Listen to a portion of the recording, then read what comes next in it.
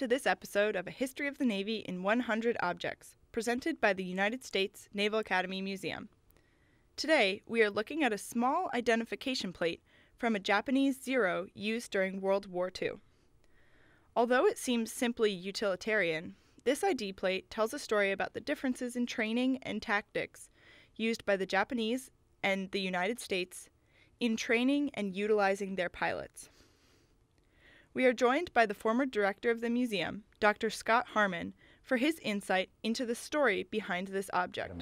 This time we're looking at a very small identification plate. You can see it up here, a small blue plate with a propeller and an engine. This comes from a Japanese aircraft. And what it brings to mind is the difference in training philosophies of the United States Navy and the Japanese Navy during World War II.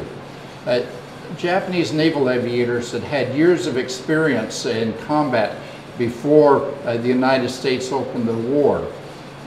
When we got into the war, Japanese had the best naval aviators in the world. They had the best fighter plane, the Zero. Their pilots were experienced in combat, and the Americans could not compete. But as the war went on, the attrition of the Japanese pilots got to be tremendous. The Battle of the Philippine Sea, some 430, I believe it was, Japanese aircraft were shot down. And every time a Japanese pilot was lost, there was not really a replacement, a trained replacement for that pilot. The practice of the Japanese naval aviation was to keep the experienced pilots on the front line as long as they survived.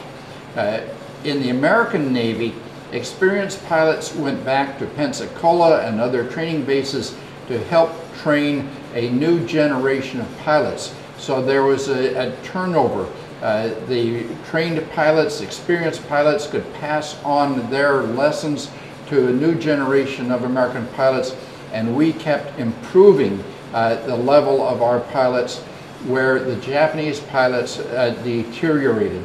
At the end of the war, the last major battle, the Battle of the Leyte Gulf, Japanese carriers, the remaining carriers, had very few qualified pilots, and part of this resulted in the fact that the Japanese instituted the kamikaze tactic.